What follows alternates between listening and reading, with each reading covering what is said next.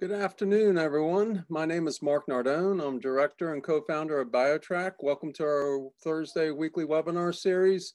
We're excited to be doing this again. We did a series in the spring that was very well received. We had over 2,200 event registrations for that series, and we thought we'd go ahead and do it again.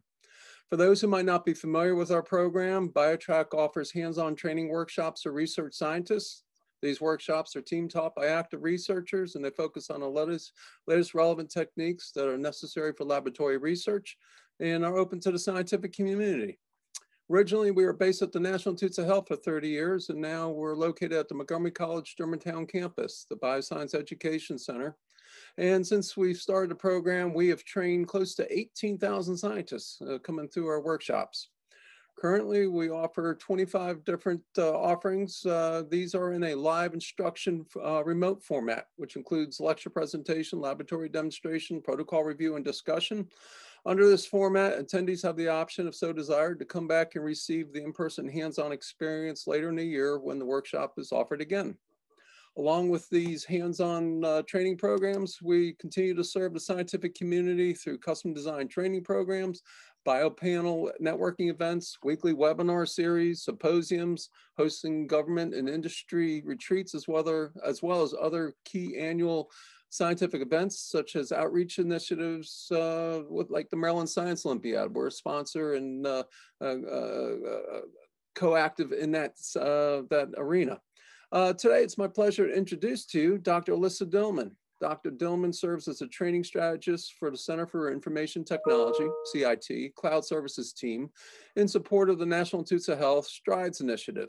Dr. Dillman is focused on enabling the utilization of cloud capabilities by generating training content relevant to the biomedical community and creating such events such as Codathons. Dr. Dillman also serves as an outreach coordinator for the Office of Data Science Strategy, ODSS, at the NIH. And I've had the pleasure of working with Allissa for the past 5 years, as she is a key contributor to our Bio-Trac program, lecturing and presenting in our R for Research Scientists and other next-gen related workshops, such as our single-cell RNA-seq program.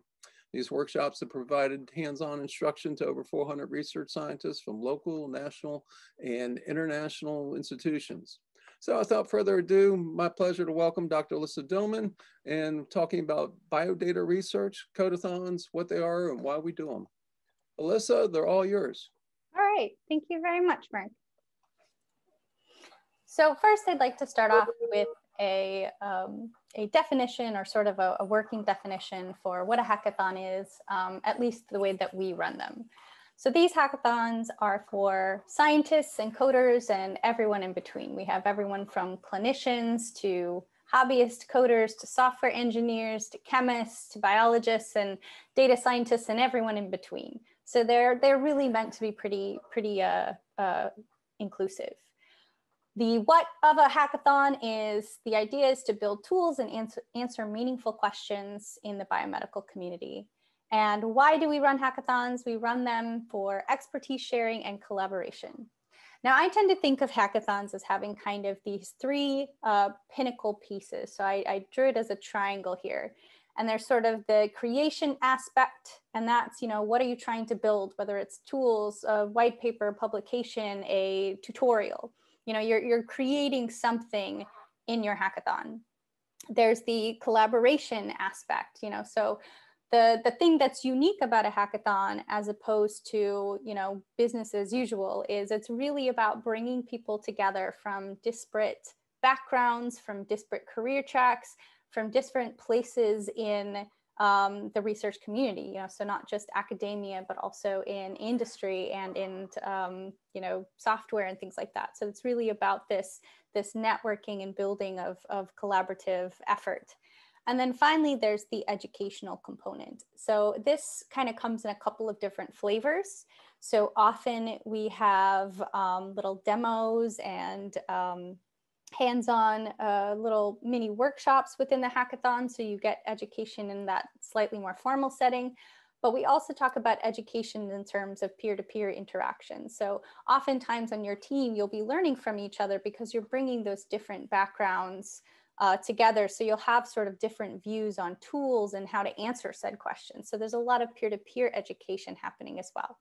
And the cool thing about the hackathon tool, or that the hackathon event, is that depending on what you're most interested in, you can sort of weight more towards, you know, one of these triangle edges. So all hackathons have some sort of compilation of these three things, but you can kind of weight them depending on what's most important. So for example, if you've got a data set that you really want people to utilize in new ways, the first thing that you have to do is you have to kind of educate them about what's contained within that data set, how it's been used before, so that you're going to weight a lot more towards that educational component. You know, if you already have creation of some software, but now you want people to build on it, you want people to utilize it, you want people to take it and build it more for their own specific community, then you're going to lean more toward that creation. If you're more interested in, say, you know, there are communities that you haven't engaged with before and you really want to get their feedback, their input, and get them engaged, then you're going to lean a lot more towards that collaborative aspect of things. So this is kind of what's really powerful about this tool, is that it's really quite flexible. So a hackathon, at the heart of a hackathon, it's really about this idea of crowdsourcing. So crowdsourcing is basically, you know, getting input and feedback and ideas from the community in which you're trying to interact with and build for, or build with. And we utilize this crowdsourcing techniques in actually a couple different ways in our hackathons. So first and foremost, the project pitches are coming from the community itself. So oftentimes we may have the overarching topic or overarching data set that's brought to us by a particular entity, but the idea for what to do with that topic or that data set is completely given by the community at large. So the projects are pitched from people looking at it from that community perspective. So all of those ideas are completely new and interesting. And then the second part of crowdsourcing is about the participation itself. So again, you know, all of our events are open to everyone in the public. So we get participation from people all over, you know, the spectrum in terms of, you know, what their background is and what they're currently doing in their career trajectory. So we get a lot of really interesting people with interesting backgrounds. And there's a lot of reasons why utilizing crowdsourcing and utilizing a hackathon event is really powerful. So obviously, you know, the one that people are most familiar with is this idea of generating software, right? So one reason why people will run a hackathon is because they're really interested in creating novel software to answer their particular question. However, there's other reasons why people run hackathons as well. So as I mentioned before, if they have a new data set, or they have a data set that's become a bit stagnant, you know, or a database, you know, they can kind of promote that by running a hackathon and, you know, getting crowdsourcing pitched ideas for new ways of using it, new tools to utilize it. Another really useful thing that you get from a hackathon as someone who's running a hackathon is you really get to understand user-based knowledge. So for instance, if you have, you know, a data set or a tool and you're trying to understand what people are doing with it, how they're using it, where they're getting stuck, what their pain points are, why they may use somebody else's tool instead of yours. You'll learn a lot of these things in a hackathon because people will, you know, these sorts of issues will come out and you'll get to see people working on them in real time on real problems. So you'll learn a lot from your community running a hackathon. And then finally, you know, as I've mentioned in the previous slide, you really truly get this community engagement. So you get a lot of people coming in that may not otherwise interact with you, with your products, with your scientific question, with your interests. So that community engagement, that network building, that you know, ability to sort of reach across other communities that you don't interact with, this is a really powerful and useful part of a hackathon.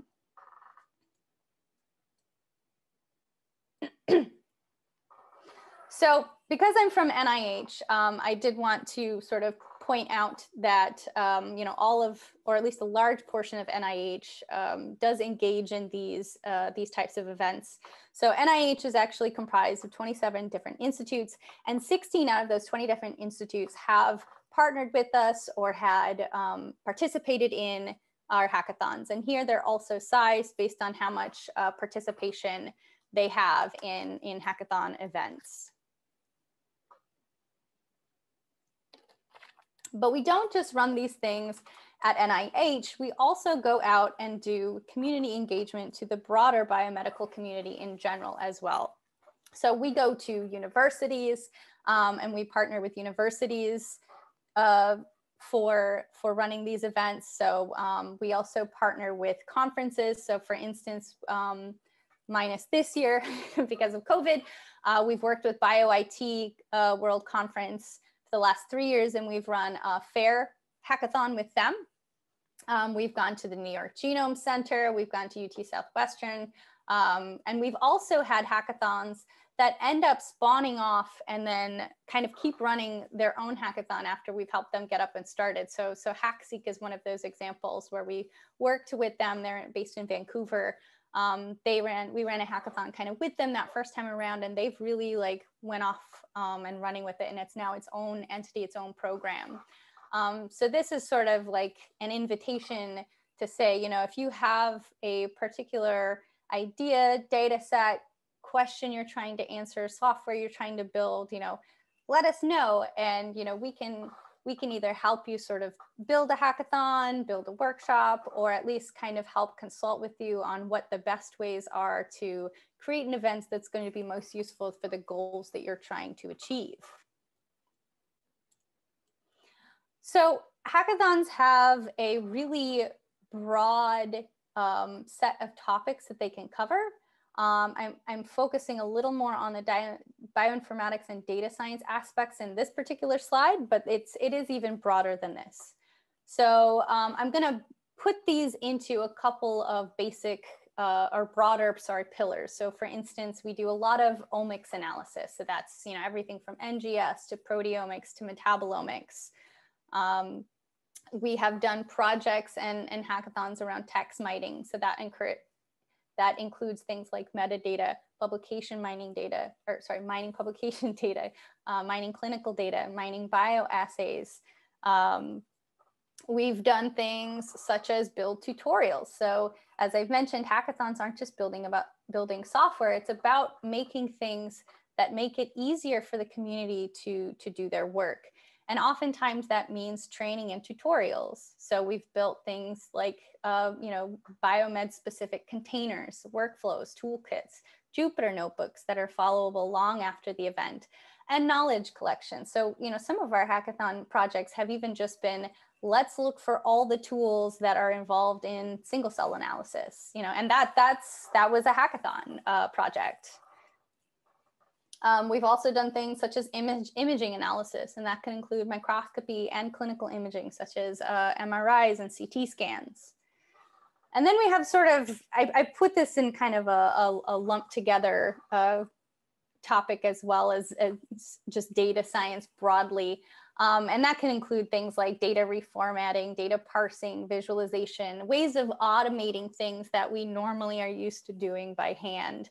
But also about taking something that you've done with a bespoke data set, a small data set, and then figuring out a way to apply that to massive data sets. Oops. So not only are we interested in a diversity of topics in our hackathons, but we're also interested in diversity of participation. And I don't just mean diversity of participation in that they're from different backgrounds, such as biology or clinicians or software engineers. I also mean in terms of diversity of the participants themselves. So one thing that hackathons, and now here I'm using the word codathon, and that's because we've recently had to shift to the use of the word codathon in the federal government. However, hackathons and codathons are the same thing. It's just in the government, we need to use the word codathon rather than hackathon. So anyway, so we want, there is a tendency for hackathons to skew very much towards male participation. And we didn't want our events to have that same bias. So we really had a long think about, what was the best way to improve diversity of engagement in our events. And so for about a year, we reached out to a lot of different women's coding and women's scientist groups to talk about, what would be the best way to get more women engaged in data science, in computing, in bioinformatics, generally speaking. And it actually, I'm the hackathon. I always like, there's a problem, hackathon will solve it. But this time it was actually a little bit the other way around. We were approaching these communities more to ask, what can we do to get women more engaged in computing?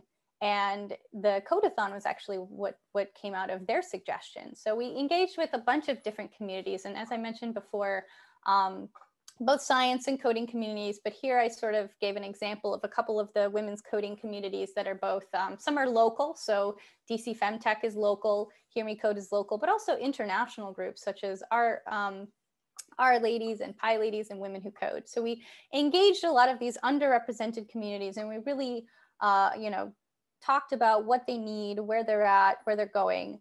And at the end of the day, we came up with this women-led Codathon, and we had 46 scientists and coders participate in this event. And at the end of the day, we had 8 new software tools. We had manuscripts come out of the event, posters. Some of the women presented at other conferences work that they continued to work on. So it was a really interesting and powerful event. And I think this really illustrates that, Codathons are a really useful way to engage and broaden community participation. And if you're interested, you can also check out more. There was a little blog article about the Women-Led Codathon here.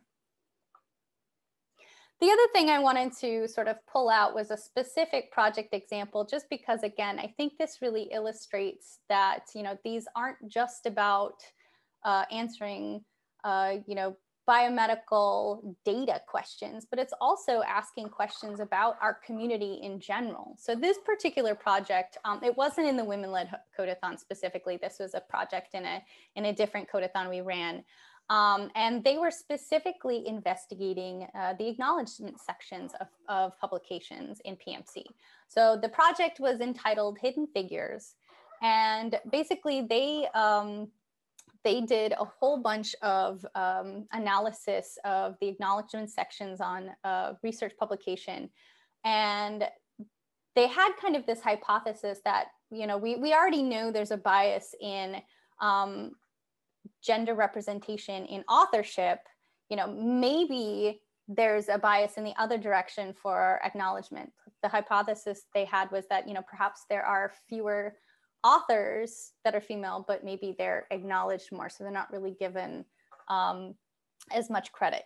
However, they found that, yet they did find that there was a authorship bias, but they also found that there's a huge acknowledgement bias. So there are a lot fewer women who are acknowledged in the acknowledgement section. They also found, interestingly, there's this tendency for unigender acknowledgement. So 80% of the papers acknowledge men and only men. So that was really interesting. And then the other thing that they did is they tried to pull out how the acknowledgement was described. And so that's what this, this word cloud is. So it was about, men are often associated with words like provide, allow, dedicate. Whereas for women, it wasn't really about their work per se. It was, more about, just thank you for your time, but not really anything specific like it was for men. I mean, like the provide one really jumped out at me because we really do in our society have this bias towards, men being providers. And so it was really interesting that people acknowledged men by using the word provide. Anyway, I thought that this was kind of a cool way to demonstrate that hackathons can really investigate interesting questions around, what affects our communities. Another way that we've run hackathons is by creating tracks and then iterating over those track numerous times. So, at the end of the day, hackathons are these kind of bursts of work. They're 2 or 3 days. You don't necessarily finish everything you wanted to finish, obviously, in like a 3-day time period. So at NCBI, which is under the National Library of Medicine at NIH, we devised 4 tracks that we would iterate over. So we have these 4 tracks, and they're about virus discovery. And we actually have a publication associated with each of these tracks now. So there's virus characterization and discovery, RNA-seq analysis visualization, computational genomics, and pangenomic and genomic graphs. And as I said, there's associated papers with each of these. And the nice thing we've noticed about tracks is we do, we're more likely to finish projects because we can iterate over multiple events. So, we had multiple hackathons all about this specific subject and this specific data. And we were, able to start to actually finish parts of that puzzle and then publish on them. So tracks can be a really useful way. If creation is your main goal in a hackathon, an iterative track can be a useful tool in that space.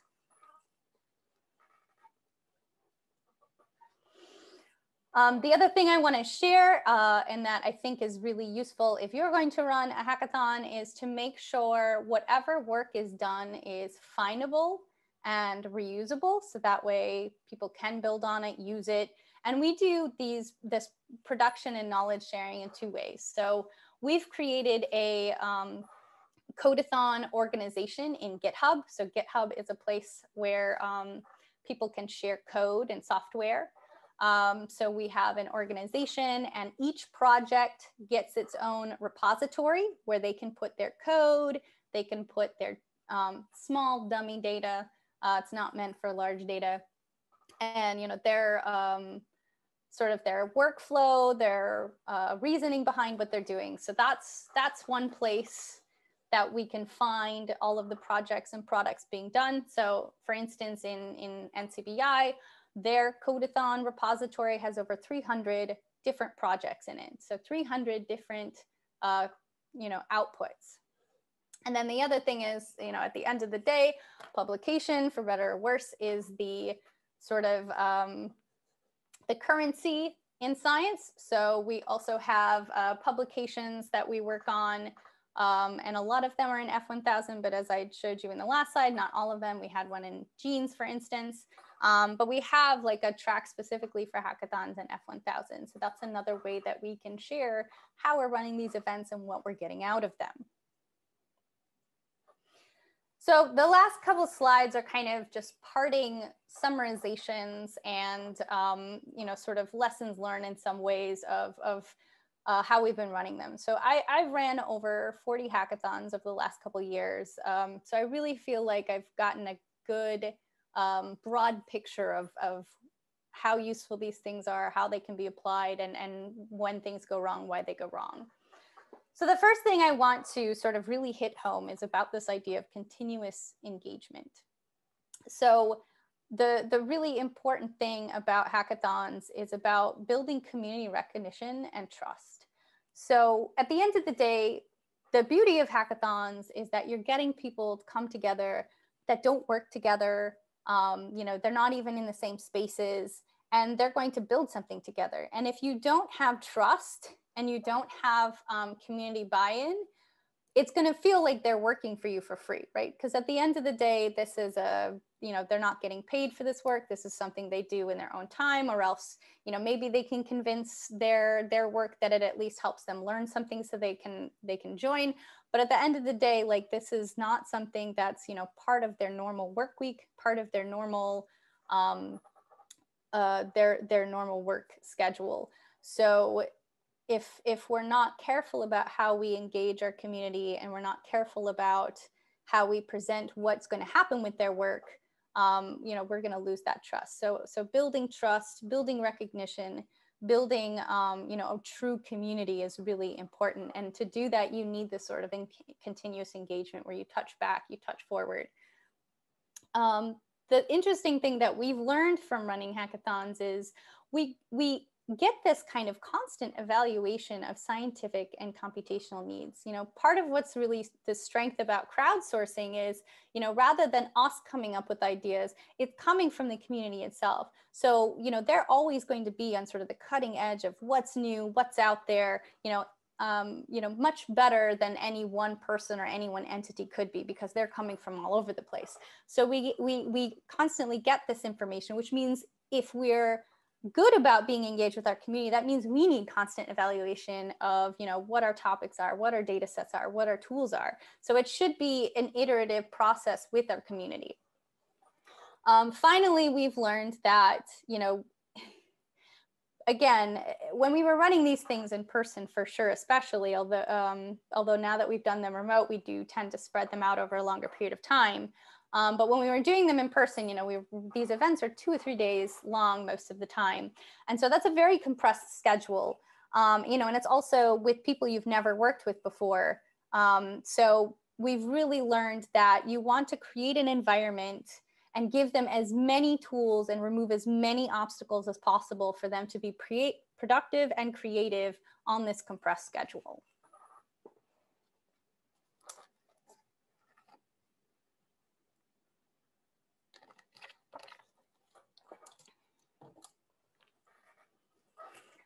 The other thing that I wanted to mention was, so, you know, as we're constantly iterating on running these events, we have challenges that we need to address.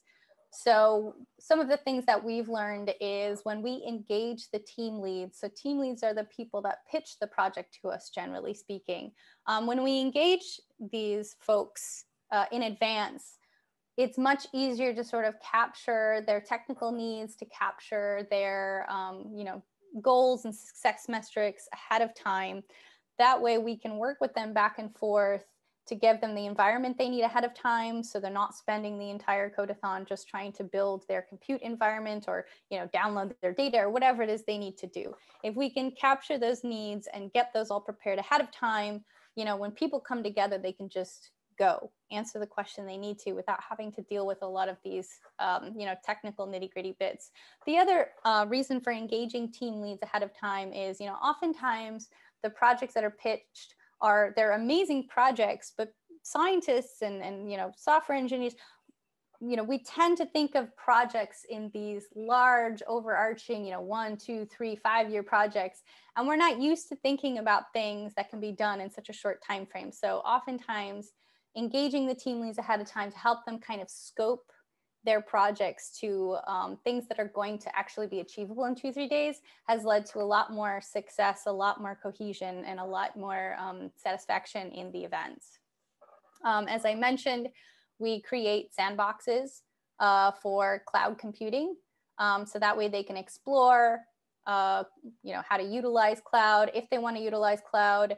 The nice thing about cloud computing is they now have a shared computing environment versus working on their own machines. This is hugely of benefit when we're running them virtually, because you can no longer look over each other's shoulder when you're coding something because you're not physically together. So having a shared computing environment or Jupyter Notebook or something really helps with virtual hackathons. And then finally, working toward creating multi-purpose documentation. So what I mean by that is, you know, creating documentation that can be used for running a hackathon, that can be used for running a workshop, that can be used for running training, you know, making these things modular so they're reusable. And then finally, the thing that's the most fun, but also the hardest about running hackathons is it's really about this balance of having just the right amount of structure so people can, you know, do the work they need to do, but remaining flexible and creative enough, because at the end of the day, in hackathons, there's a lot of pivoting. There's a lot, everything's very fast moving. You know, and the whole point of a hackathon is about this creative energy. So you want enough structure that there's, you know, sort of a foundation, but not that there's guardrails so tight that you don't have that creativity. And then finally, I just want to end with some sort of ideas that we have for what I'm calling as ongoing integration of hackathon events into full programs. So as I mentioned with the NCBI example, we're really working on this idea of pipeline iteration. So taking a project and running it through multiple hackathons to complete the project, to add to the project, and to iterate on it. And that's been really successful, and we want to continue to grow that out. When we started these events, they were originally like a little more focused on just the software building itself, but we've really sort of opened out into actually trying to solve novel scientific problems as well. So not just about building something for analysis, but actually thinking about, novel ways of utilizing analysis tools to actually answer scientific problems. As I mentioned, we have partnered with conferences in the past. We would like to expand that. We find that to be really useful, especially if the topic that you're interested in is a little bit niche. So for example, if you're only interested in single cell RNA-seq, there's going to be a smaller subset of people that can actually handle that data and participate in a hackathon. So rather than trying to gather them all to you, if you go to a conference, for instance, that's about single cell data, and you run a hackathon there, you're going to get all the people that you need to run a successful event. We want to expand out and explore novel data types and topics. I mean, I did tell you we have a pretty broad set of topics, but continuing to expand and try new topics will help us kind of learn when we finally meet our threshold of what's not a useful topic for a hackathon. And then finally, better integration with education programs. And we've started this by, we've added training to like 1 or 2 days of training before a hackathon now. So training for, either specific biomedical tools or data sets or just computing in general.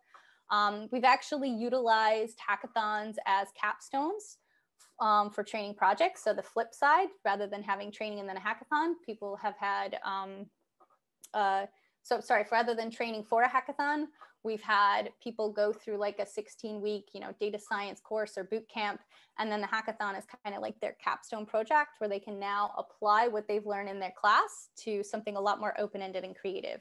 And then finally, we have our eyes on a bring your own data type of event where, rather than using published data, bring your data and we'll figure out how to get you working on analysis and things like that. So those are some of the ideas that we've either partially explored or have yet to explore. But that's what I want to leave you with. I just wanted to say thank you for your time.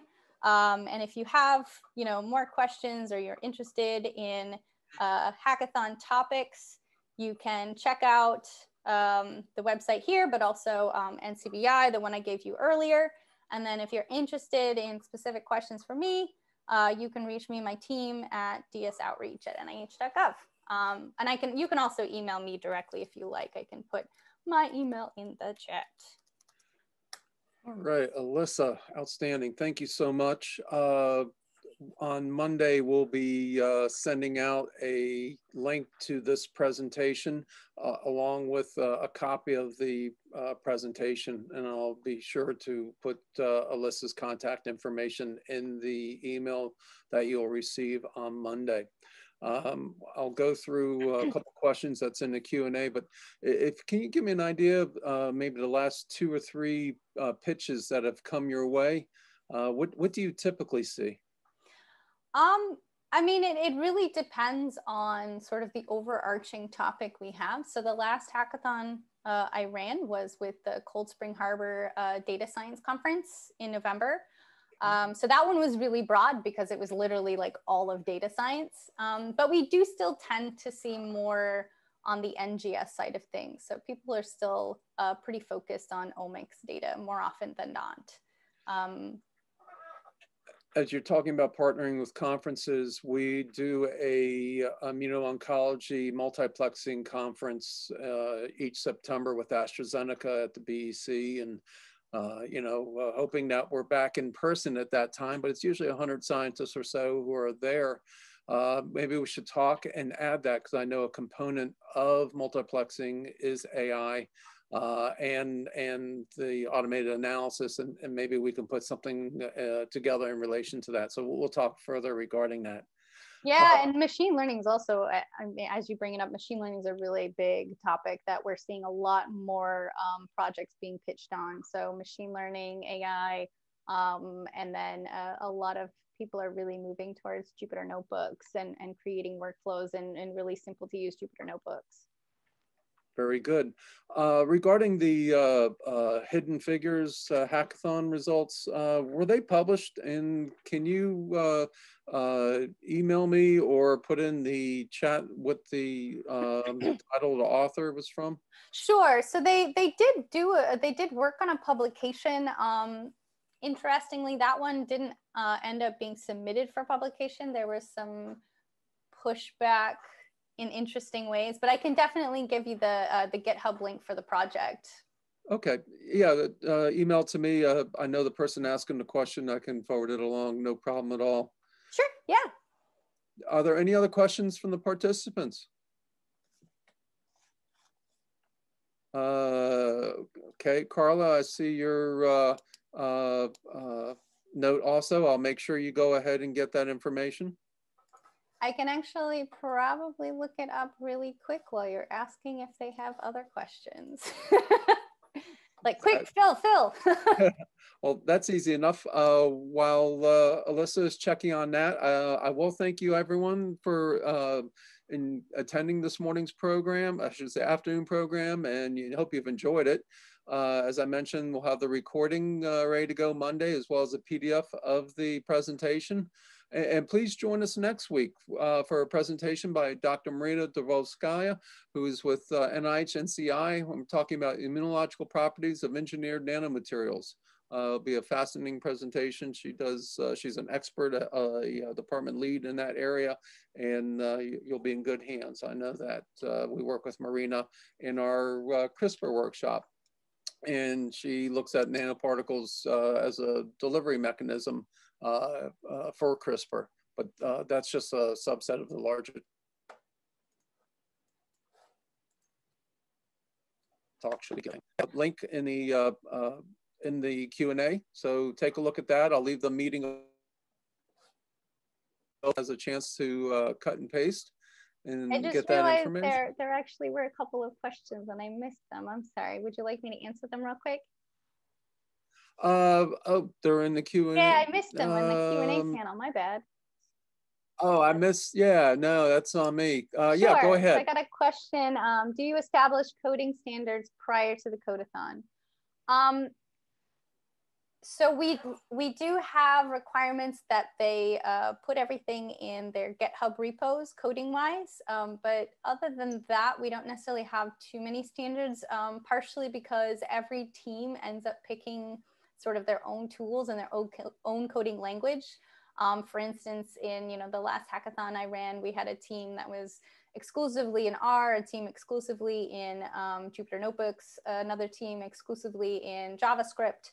So it would be kind of tricky to try to establish coding standards for all of those different languages, but we, generally speaking, try and have a workup of what the README should have, what kinds of content should be in the GitHub README and things like that. So we do try and give them that kind of structure.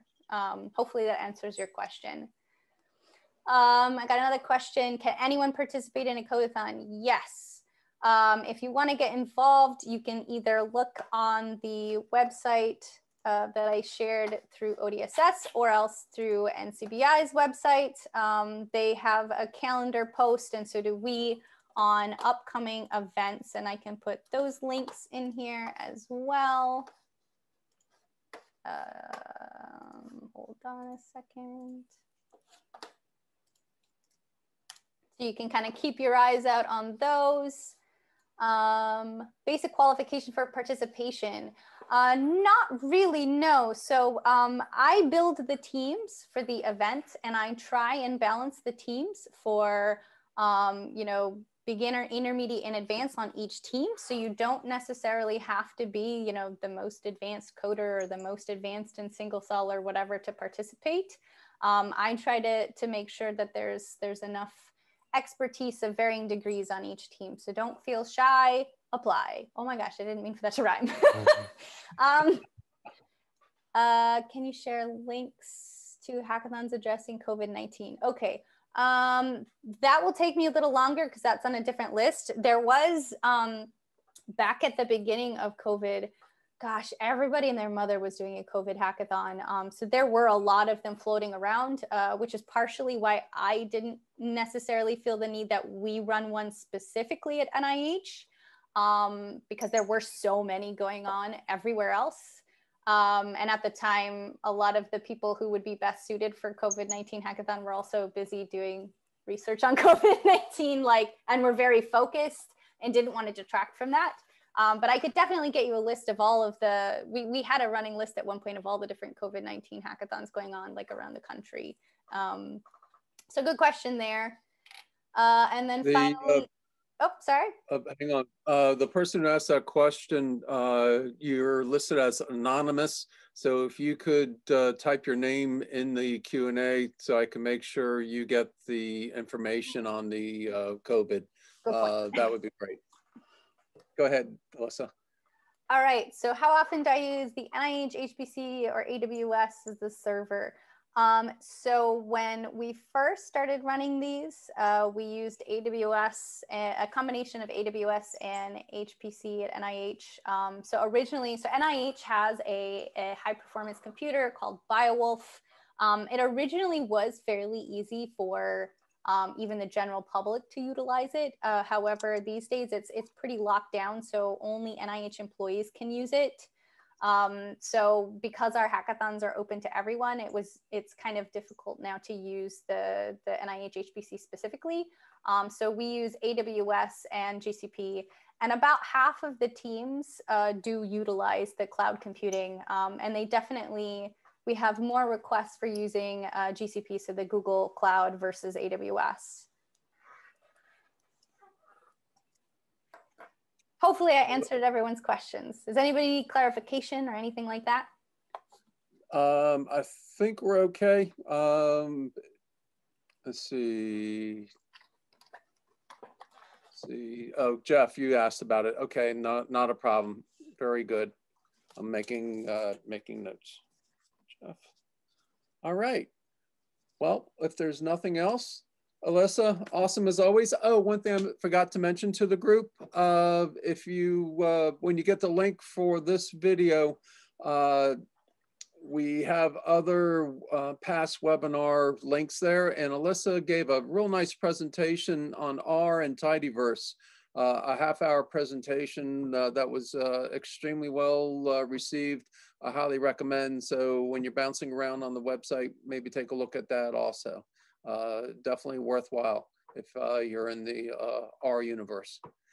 All right. Well, thank you, everyone. We appreciate your time. Hopefully we'll see you next week. Take care now. Thanks again, Mark. Thank you.